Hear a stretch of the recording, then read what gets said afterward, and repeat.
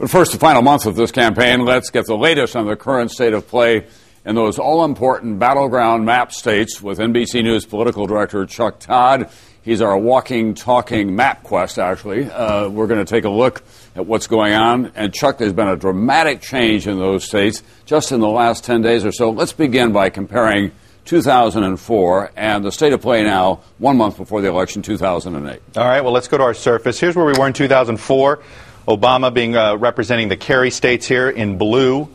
John McCain representing the Bush states in 2004 in red, 286, 252. John Kerry came up 18 electoral votes short, or won Ohio.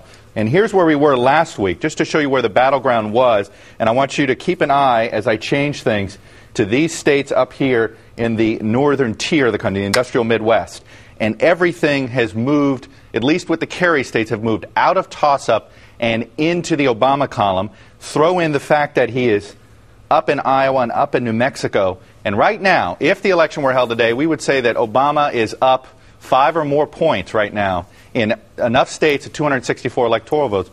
John McCain under 200, under 175. And as you see here, all of these states are Bush 04 states: Virginia, North Carolina, Florida, Ohio and Indiana, Colorado, and Nevada. So right now, Obama, one state away. Even if it's Nevada at 269, it sends it to the House where Democrats have an advantage. Any other state, one state. As it stands today, John McCain would have to run the table. Now, good news for him, they're all states that voted Republican 4 years ago. However, he's behind right now a little bit in Ohio.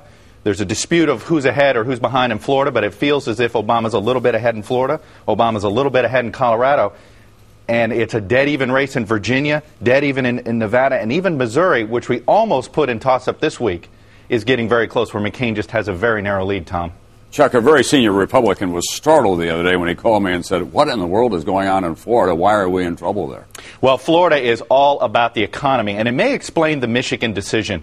Michigan decision, had McCain had all the money in the world, he would have stayed in the state. He's down maybe 8 to 10 points there. But they had to make a financial decision because Florida, not only is Obama even now, it looks like he's pulled ahead a little bit, and this is all about the economy. It's a 1-2 punch down there. The real estate boom that happened over the last 15 years in Florida, coming home to roost. The credit crisis is hurting. And then here's a state that also depends on tourism. And when people don't have a lot of money in their own pockets, they don't vacation. So here Florida's getting hit twice.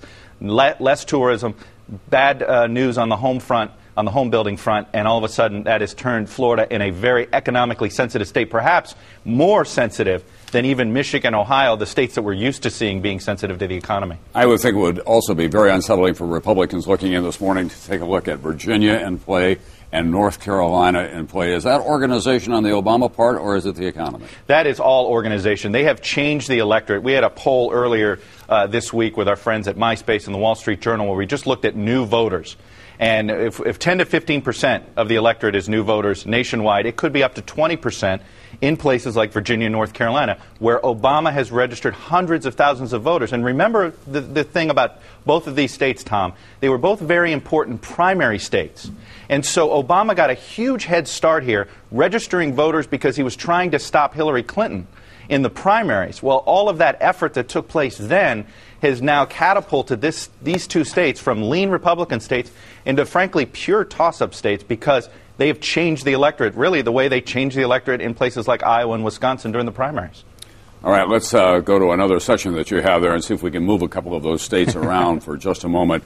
Say New Hampshire, for example.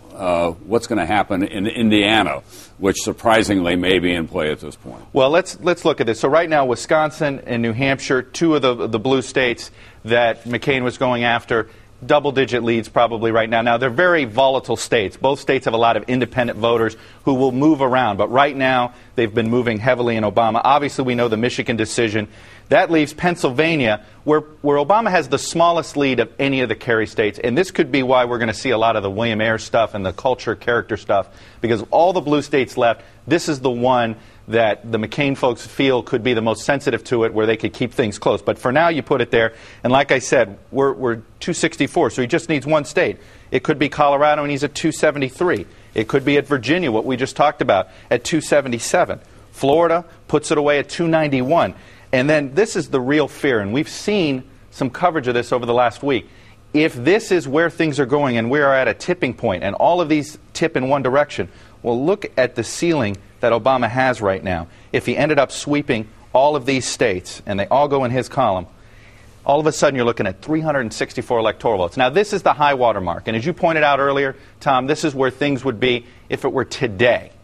And 30 days, we've got a long way to go. But that's the danger the McCain folks have. They now have to hold everything in order to keep this thing competitive in the toss-up column before they even think about starting to steal some Obama states back.